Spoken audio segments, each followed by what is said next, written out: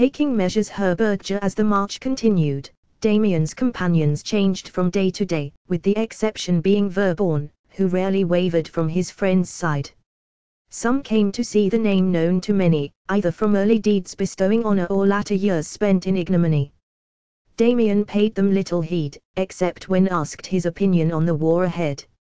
Though the army of Eland had other greybeards and veterans, the young nobleman had only seen battle when fighting the Duke of Beaver, and they knew little of sieges. The attention eventually subsided, and on the last day before reaching Herbergia, Damien rode undisturbed with only Verborn as company.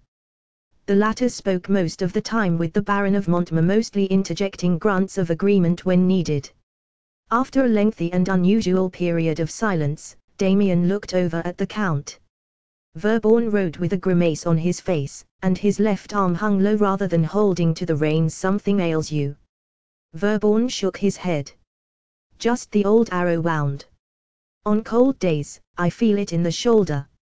It causes no problem to me as such." Despite his casual words, it was hard to imagine the Count raising a shield with that arm in its current state. He cleared his throat. "Have you heard of Phaeton?" "Not unless you have already told me."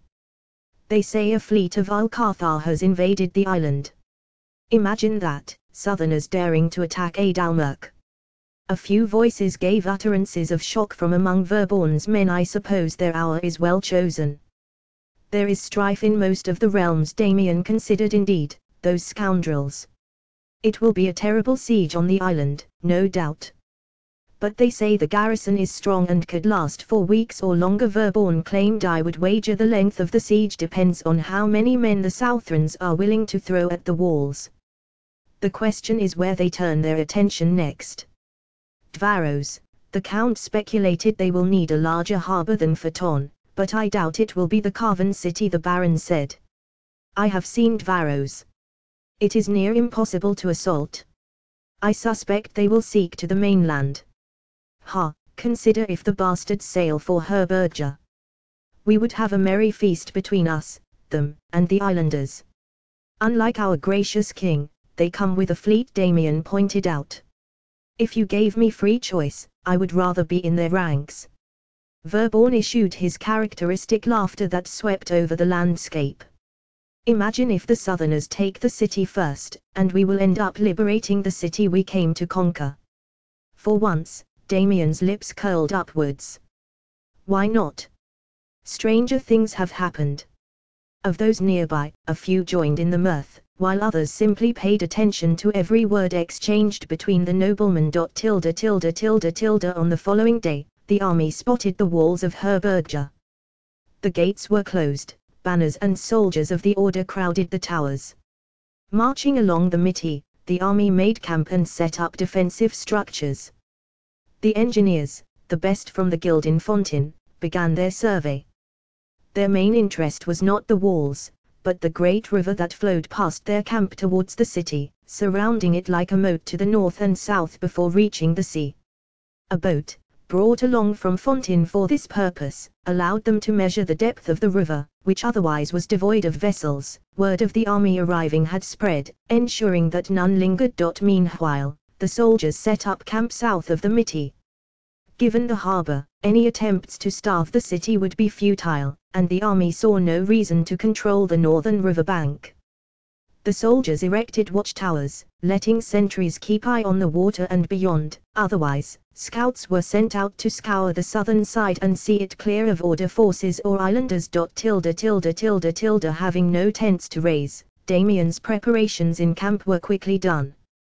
The same probably held true for his soldiers, peasants armed with hunting spears or old blades, but if so, Damien would not be aware. He spent his time in the tent belonging to Verborn, drinking water while the Count had wine. A royal guard interrupted them, sticking his head inside the tent. "You have been summoned, my lord," he said. "The Baron," he clarified, looking at Damien, who in turn glanced at the Count. He received only a shrug in response. Getting up, Damien followed the guard across camp until they reached the grand tent raised for the king. "Wait here," came the command as the messenger went inside. An expression ran across Damien's face, but he did as he was told, shifting from foot to foot with his hand on the sword hilt. The guards outside the tent gave him disinterested looks, but did nothing else. A few moments later, the messenger appeared. "You may enter now." Damien strode past the guards to find several people waiting for him. The king, as could be expected, was present, seated in a comfortable chair. Gilbert, his advisor, stood next to him. A bearded man wearing work clothes and gloves in leather, had rolled up parchments in his hands. Finally, the king's servant could be found in the back. Baron Montmer the king greeted him, to which Damien bowed his head while still glaring at everyone present. "I have a task of the utmost importance only suitable for the bravest, and so I thought of you." "What task would that be?" asked the nobleman. A displeased expression touched the king's face before he spoke again. "This is my chief engineer." He motioned towards the bearded man.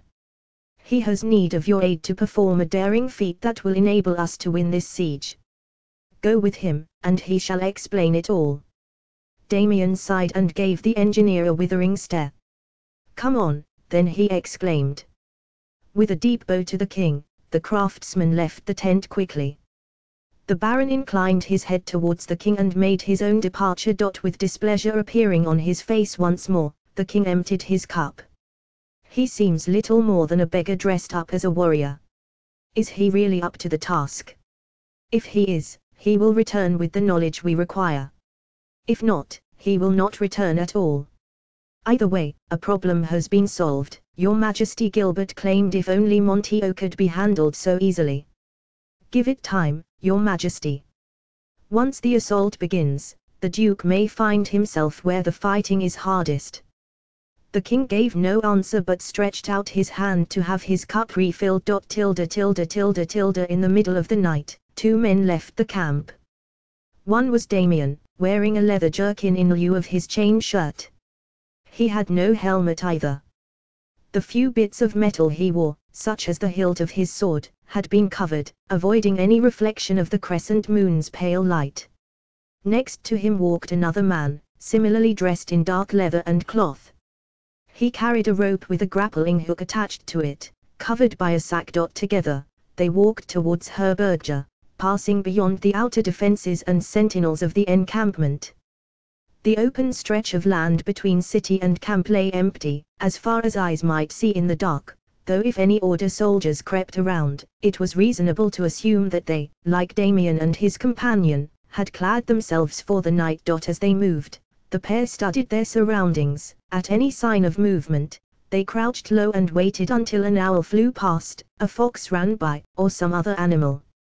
Slowly, as the hours crawled by, so did the two men, approaching Herbergia. "That hook?" Damien asked in a quiet voice, glancing at the other man's sack.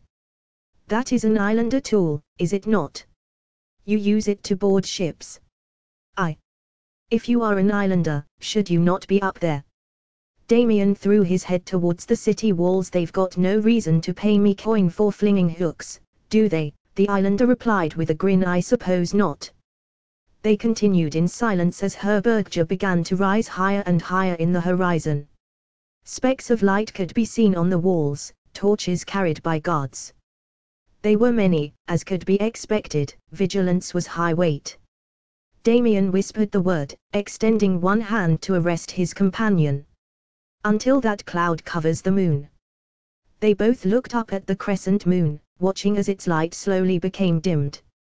Only then did they continue. Finally, they stood by the moat. The islander coiled the rope of his hook, ensuring it would not get tangled.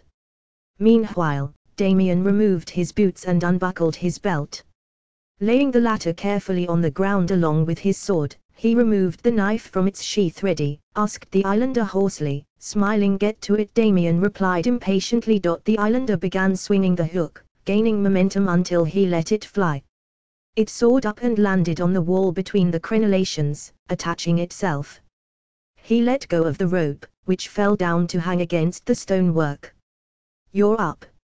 Placing his knife between his teeth, Damien sat down by the edge of the moat and carefully entered the water. He swam the short distance to cross it, reaching the rope hanging down the wall. Treading waters, he took his knife and cut the strands where they met the water.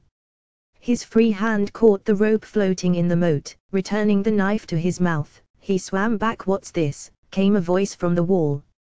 "A rope." Alarm. Looking up, Damien saw lights. Several of them, approaching.